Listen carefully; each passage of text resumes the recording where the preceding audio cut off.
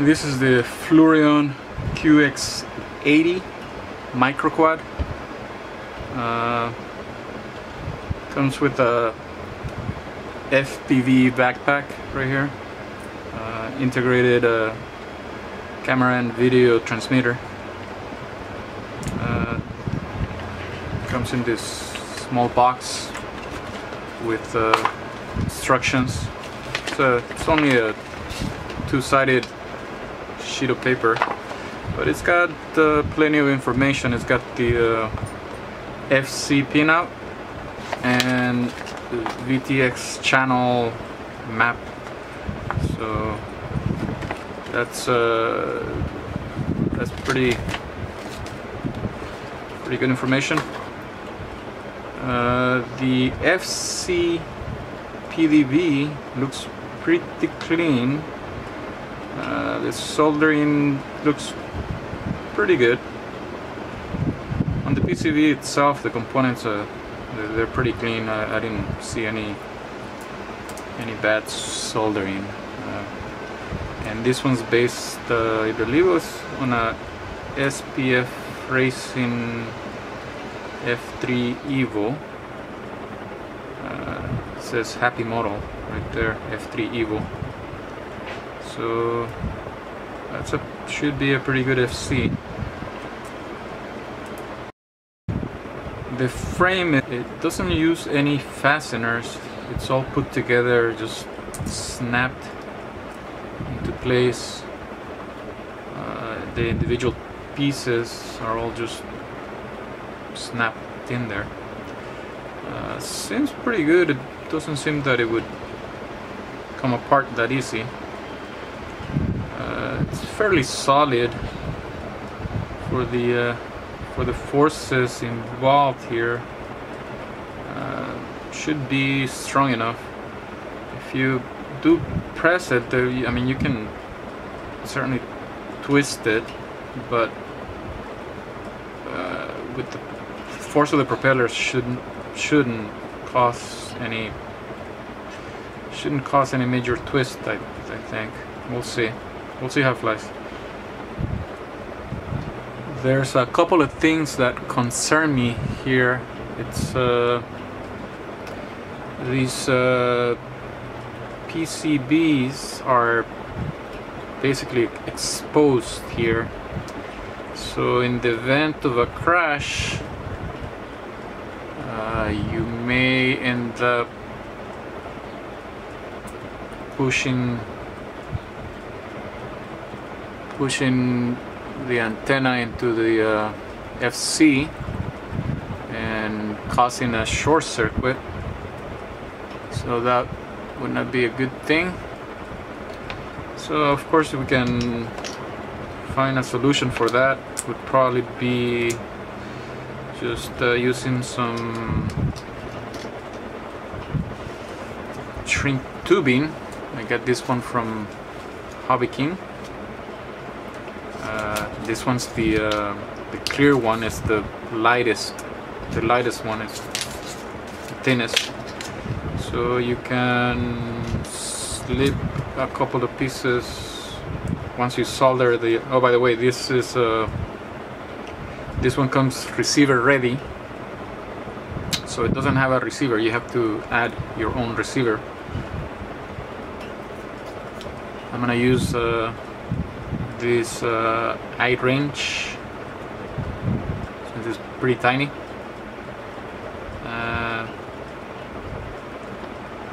So you want to use a small one as possible. Anyway, back to the protecting the FC. You can use this shrink tubing. Just slip it in there like so. One right there, and then you can slip the other one from the other side.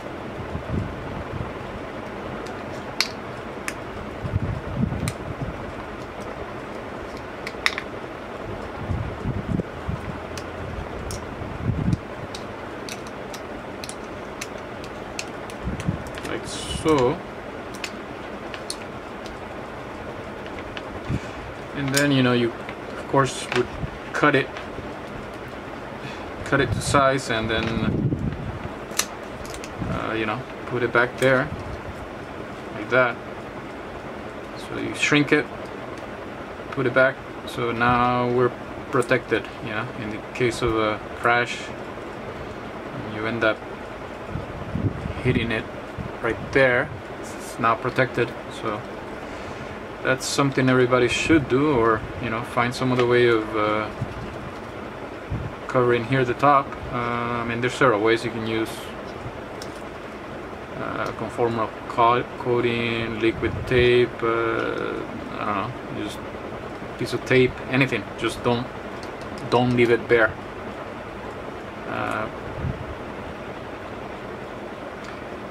The antenna wire, it's, I don't know, they went with the semi-rigid coax cable. This is fairly stiff. I mean, it's, you can bend it and it, you know, it'll remain in that shape, but it's not, it's pretty stiff. So I don't know if that's a good thing. It doesn't have any give here, so, but I mean, the camera, it's got some movement there if you crash, so hopefully that, you know, it won't cause any major stress there and break off any parts. Should be okay, I think. Also went ahead and I added a piece of foam tape there so that the camera can rest on the foam tape and not on the carbon fiber, because you may have some it may cause some short circuit, and there's some resistors there, I don't know, you know, so you don't want to touch any carbon fiber. So that piece of foam tape there keeps the camera a little bit higher, keeps it from touching the frame.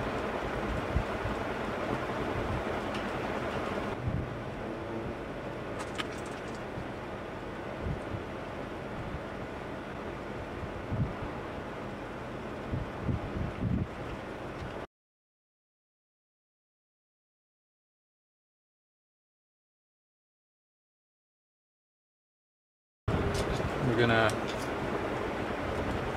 use the shrink wrap to protect the PCB from the camera in the event of a crash and this thing short-circuiting the FC.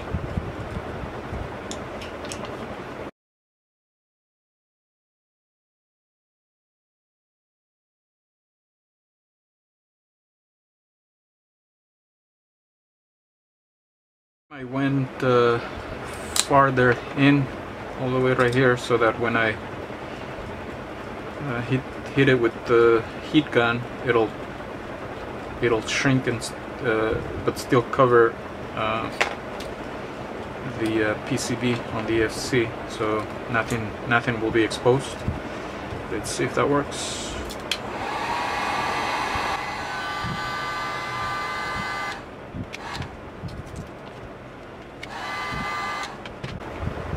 Yeah, that's better. Nothing's exposed.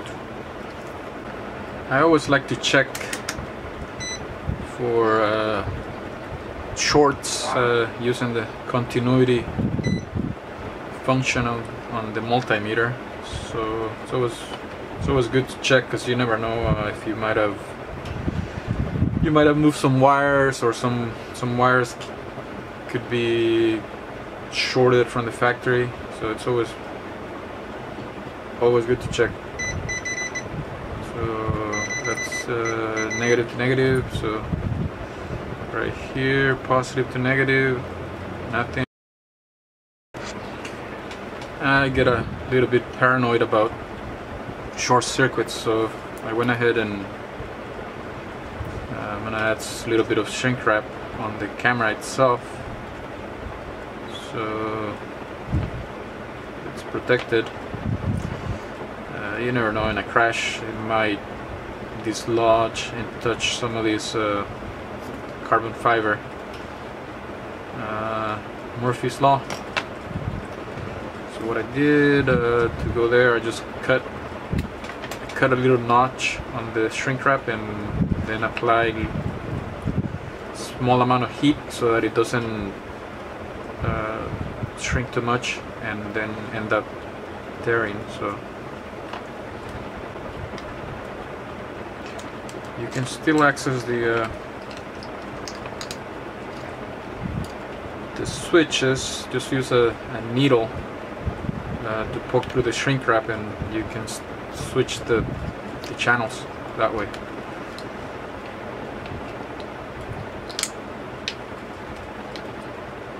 This one's a little bit tricky.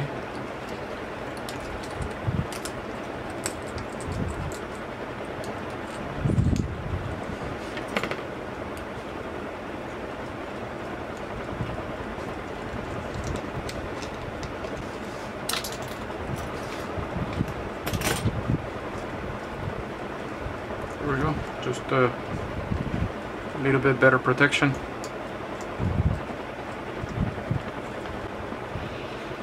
Yeah, receiver's there, so you know, that also protects the FC.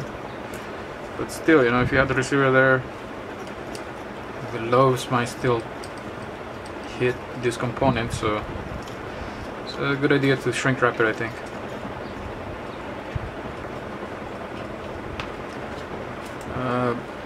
The kit comes with the rubber bands. There's two LiPos, two batteries, single cell, 600 milliamp hours. It doesn't say what the seed rating these are, but it should be enough for these, we'll see. If not, you could also use those Hobby King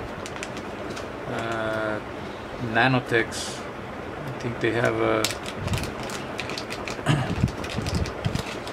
similar size one of these that a lot of people like. They also give you some extra two-sided tape, because that's for the FC. Two sets of props. This one I believe is a prop tool, so you can remove the prop after you put it. Just get that. It's carbon fiber, and they give you a balance charging lead, which seems to be in series. So you would charge this as a 2S.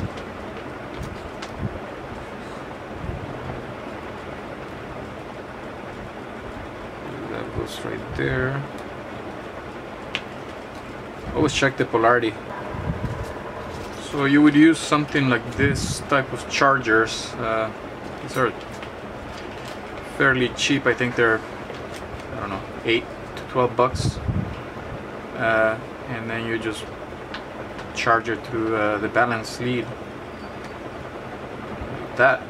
So you're charging on 2S, charge two batteries at once. And these are pretty decent. On 2S they'll charge at 1.2 amps max, so should charge them fairly fast. These are the other batteries, 35 to 70C, 750 milliamps, so slightly larger than these. 15.2 grams.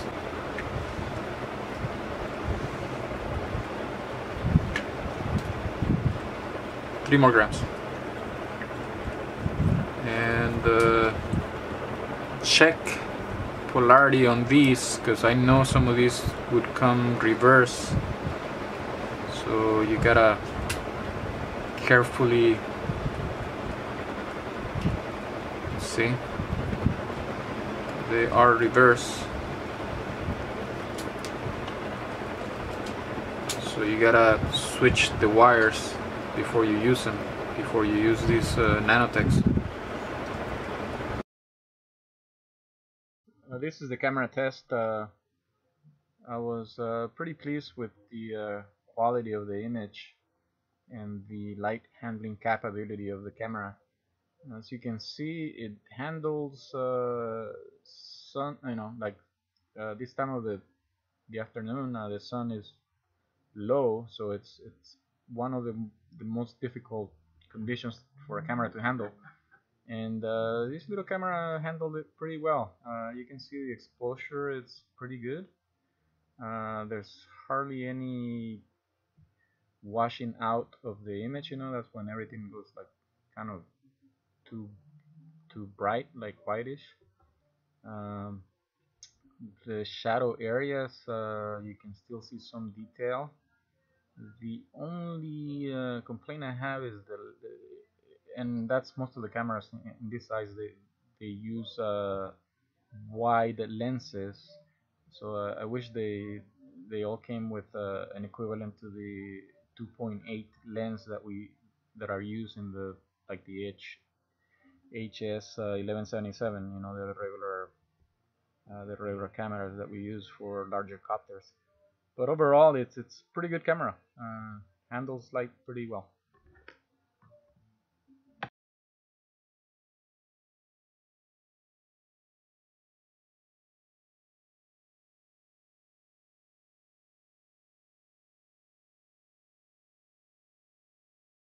These are some of the first test flights I did on this QX80. I was quite surprised at how well the little copter handled. There was some wind during this time I flew, so it wasn't really optimal flying conditions for this size of copter. But you can see it tracks very well, and it gets fast. It gets fast enough. I mean, of course, it doesn't have as much thrust as the bigger copters, but you learn to know what you have on reserve. Um, it does pretty well. It's fun little copter to fly. You just gotta get adjust to the way it handles, to the power it has. And of course, if it's too windy, yeah, you really can't fly when it's too windy. You can do rolls, but you do need to, get some speed and maybe maintain the speed when you do that. This is with CleanFlight. I just installed Betaflight, and I'm gonna try that next. I've read that it's much better than CleanFlight, so I'm hoping it'll fly even better. As it is, it's pretty good.